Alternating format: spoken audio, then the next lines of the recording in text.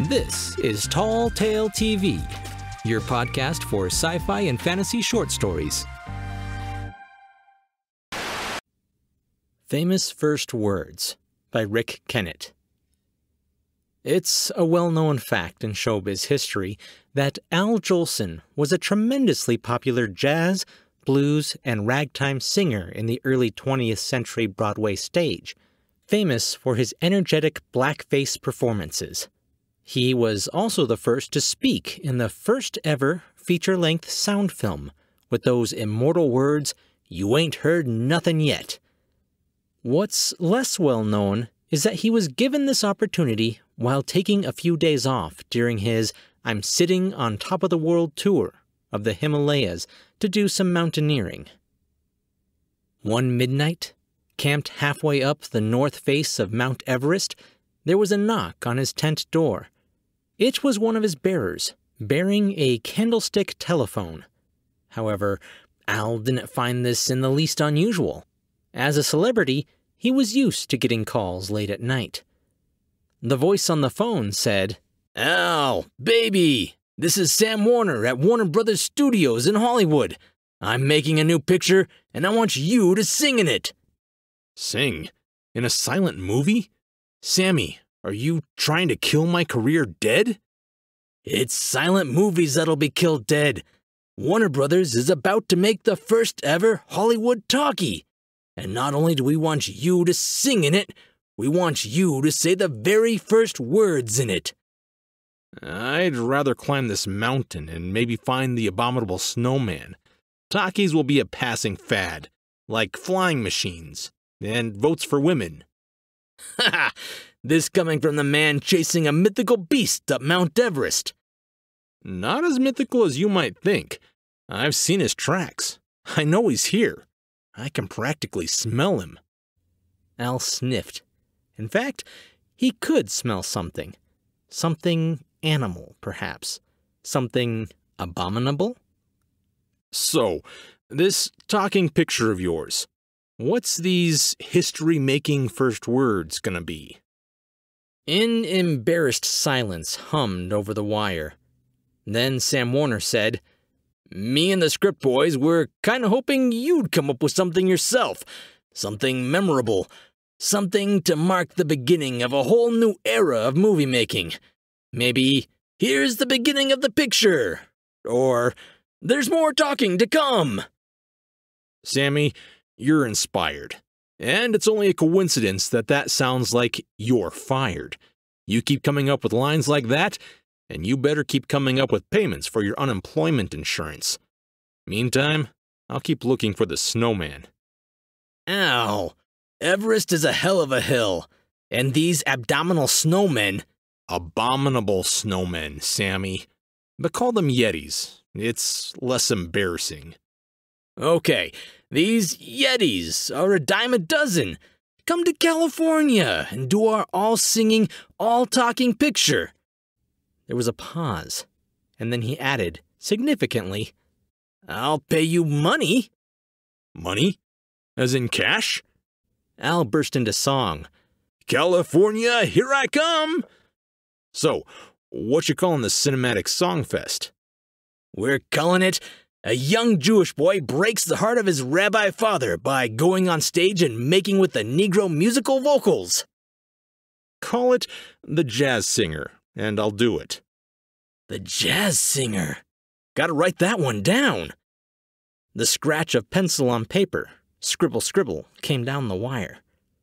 But, Al, baby, you'll need to keep this deal under your hat. You can't tell your father. You can't tell your wife. You can't tell your son." I have no son. "What? Oh, keep 'em coming, Al." Scribble, scribble went the pencil. "I have no son." Don't know where we'll squeeze that into the script. Maybe your character will deny a paternity suit. Anyway, like I said, you've gotta keep this a secret. Talkies will put everyone who's not ready for it back in motion picture kindergarten. It's gonna come as a bolt from the blue, and Warner Brothers has to be the one throwing the lightning. If word leaks out to any of our rivals, they could steal a march on us and leave us flat-footed. Trust me, Sammy, I'll be as silent as the movies you're gonna kill dead. But why have you called me now? Couldn't you have waited until I got back to civilization? Or at least Hollywood? This thing is so important that I had to make sure we wouldn't be overheard. Halfway up Everest, who's gonna be eavesdropping? Now, about those famous first words of yours. Give me a few days, and I'll come up with a real Sacco opening line, saying this is nothing compared to what's coming. Al paused and sniffed again. That animal smell had returned, more intense this time. He looked round to see a large, white, ape-like creature leaning in through the tent door, a low intelligence shining in a pair of beady eyes that gazed out from below a heavy ridge of bone.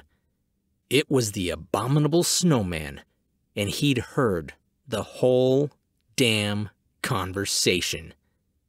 Knowing how desperately Sam Warner needed to keep the secret of the new talking pictures, Al Jolson leapt across and grabbed the creature by its white furred throat.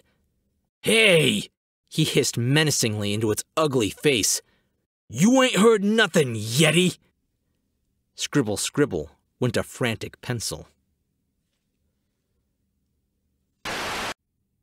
Rick Kennett has 5 books on Amazon, 2 novels, The Devil and the Deep Blue Sea, and Presumed Dead, a novella, In Quinn's Paddock, and 2 collections, The Dark and What It Said, and 30 Minutes for New Hell. Currently, Rick is being featured on the podcast Cast of Wonders, where they are serializing his novel, Presumed Dead, which involves ghosts, lesbians, big hairy monsters, and a tarantula lobster as the heroine's best buddy. After that, if you want to hear more, he has several other stories here on Tall Tale TV, or you can pop over to Tales to Terrify, which just recently featured his flash fiction, On the Other Side, in which it's revealed what was knocking on the door in The Monkey's Paw. Or, if you're not in the mood for audio, not long ago he had a story, The Road to Utopia Plain, published in the anthology The Chronos Chronicles, with another story, The Enemy of the Enemy, upcoming in the War of the Worlds, Battleground Australia. Links in the description. Hey guys, my apologies to any Al Jolson fans out there. I really did try to do an impersonation for him for a little while, but I kind of gave up after a bit. The guy is definitely one of a kind, and I don't know if I'll ever be able to do his voice. Also, for those of you who don't know, Rick Kennett has been contributing to this project since it was only a few months old. He's been a great friend and just an awesome guy to work with. So if you liked his stuff, definitely check the guy out. And for anyone who doesn't know yet, the show is now available not only on YouTube, but also in a podcast format. I'll make sure to leave links to both down in the description in case you want to check it out on a different format. I'm Chris Herron, and that's it for today's Tall Tale TV.